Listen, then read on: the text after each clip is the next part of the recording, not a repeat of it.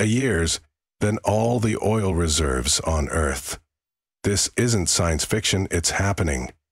Using its upcoming Long March 9 heavy-lift rockets, China will assemble a 1 km-wide solar array in geostationary orbit, beaming continuous energy back to Earth via microwaves. Join us as we explore the Voyager 1 just made an impossible encounter in deep space. Let's find out. This project has been compared to building the Three Gorges Dam in space. That dam, the largest hydropower project on Earth, generates 100 billion kilowatt-hours of electricity annually. Now imagine that, but 36 of 0 km above Earth, free from atmospheric interference, harvesting sunlight 10 times more intense than on the ground. The implications are staggering. If successful, China could gain control over a near-limitless energy source, fundamentally reshaping global power dynamics. While the US, Europe, and Japan have explored similar technology, China is moving aggressively toward implementation. If China masters space-based solar power first, it will dictate the future of global energy security, forcing the rest of the world to play catch-up. The next great power struggle may not be on Earth, it may be fought in orbit. China was once a bystander in the space race. In 1949, its economy was too weak to sustain a serious space program.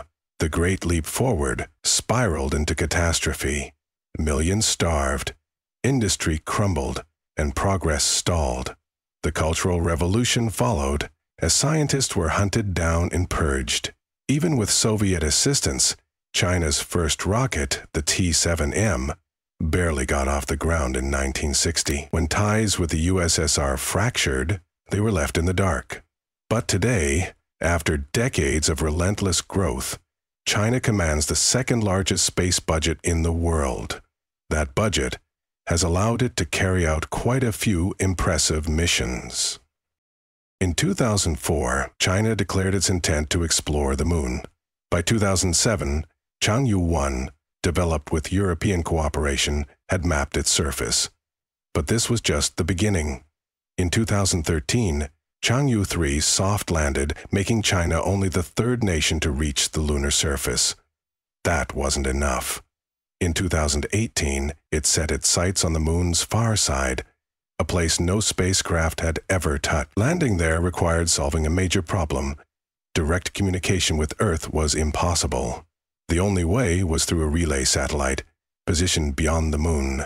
Despite the challenge, Chang'e-4 landed flawlessly.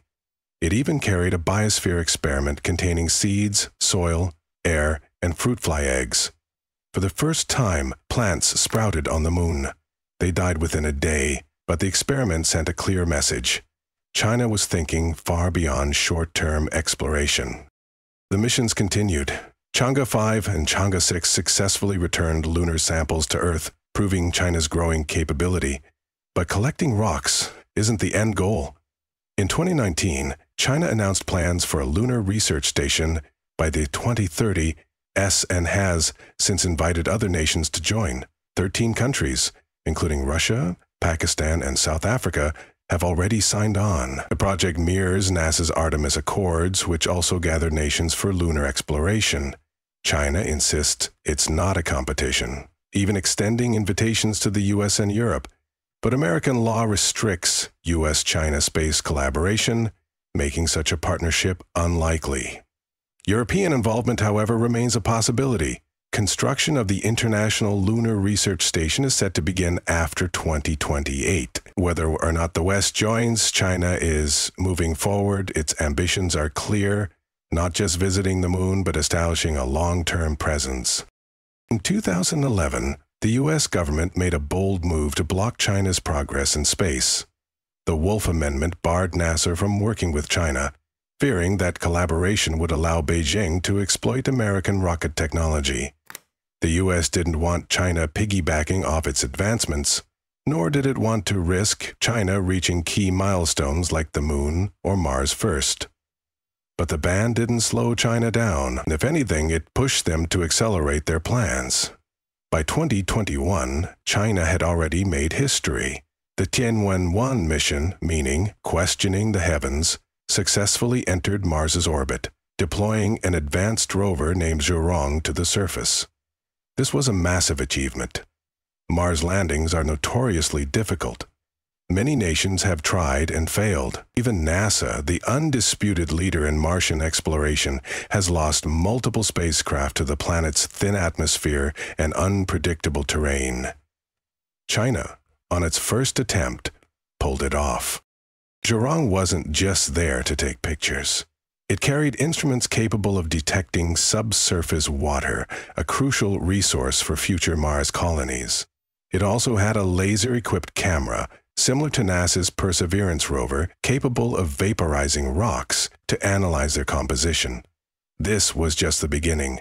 China's next step, a Mars sample return mission scheduled for 2031, almost a full decade before NASA's equivalent mission, which is still in early development. The implications are massive. If China returns Martian samples first, they will gain an enormous scientific advantage. Studying these samples in Earth-based labs, far more advanced than anything a rover could carry, could reveal vital clues about Mars's history, potential habitability, and the feasibility of extracting resources. Understanding which materials can be sourced on site is a critical step in building a long-term presence on Mars. But gathering data and retrieving samples is only part of the plan. To build anything substantial, whether on the Moon or Mars, China needs an affordable, powerful launch vehicle. That's where the Long March 9 comes in. This super-heavy rocket is designed to carry up to 150,000 kilograms into low Earth orbit, matching the capability of SpaceX's Starship. Initial versions, expected by 2033, will be single-use, but future models will be and this changes everything. Right now, launching a Long March rocket costs about $3.00 per kg. A reusable Long March 9 could slash that to $1.50, cutting costs in half. That's the difference between a moon base being an expensive experiment or a sustainable reality. It's the key to large-scale Mars missions, space stations, and deep space infrastructure. And China does have deep space infrastructure capabilities. China has its space station, Tiangong, or Heavenly Palace. Smaller than the ISS, it houses 3 astronauts in a 3-module setup, compared to the ISS's 7 in 18 modules. But size isn't everything. This station, launched in 2021 after prototype modules were tested in 2011 and 2016, is a fully operational orbital base, hosting spacewalks and research missions. Sharing its orbit is Zhuntian, China's upcoming space telescope. Unlike Hubble, which requires complex servicing missions, Zhuntian can be docked with Tiangong for repairs. This makes it a crucial tool for deep space observation, one that China alone controls. The reason China built Tiangong, it had no choice. U.S. law barred China from participating in the ISS, fearing espionage and stolen technology. Yet, scientists on both sides wanted cooperation. When China returned moon samples, NASA researchers petitioned Congress for access. China was willing to share, but politics stood in the way. Tiangong, however, is open to international collaboration. While no foreign astronauts have visited, China has approved 9 research projects from 17 countries, including UN-backed experiments. Scientists rarely care about national borders. Governments do, though, and in space, trust is fragile. But one thing is clear. China is laying the groundwork for a future where it has a lasting presence across the solar system. China has its sights set on Jupiter. By 2030, it plans to send probes to explore the gas giant and its moons, one of the most ambitious deep space missions ever attempted. But this is just one piece of a much larger strategy. China also aims to launch 40,000 satellites into Earth's orbit, a direct challenge to Starlink's dominance in global communications.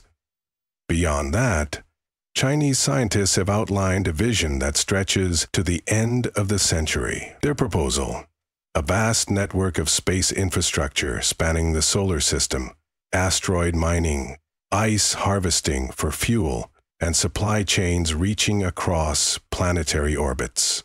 This isn't an official government policy, but it reveals the scale of what China's space planners are considering. While they outwardly promote international cooperation, their long-term ambitions suggest a future where they control key space resources. U.S. intelligence agencies are watching closely. A 2021 DNI report warned that China could surpass the U.S. in space dominance if it continues at this pace.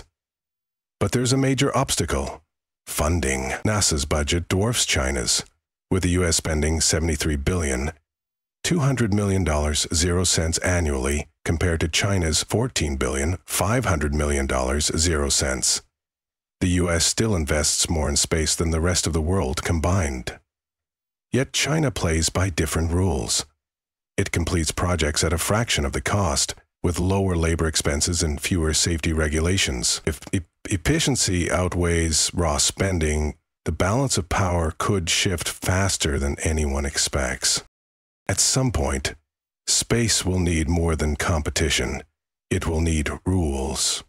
As nations establish research outposts and permanent stations beyond Earth, the question of resource rights will become unavoidable.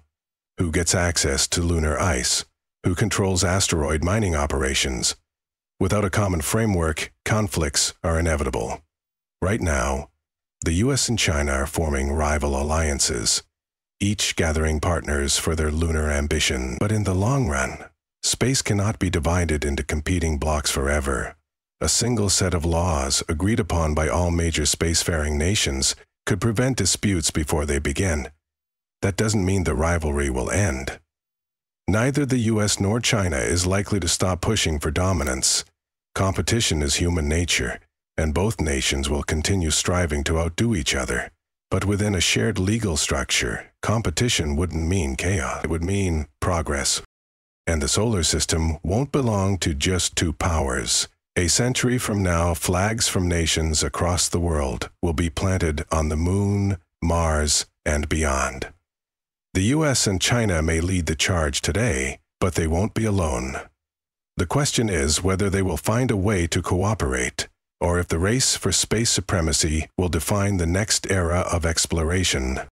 Thanks for joining us on this cosmic journey. Tell us your opinions in the comments section below. Don't forget to like, subscribe, and click the video on your screen for more mind-bending content. Until next time, keep gazing at the stars. This is Cosmic Inquiries, signing off.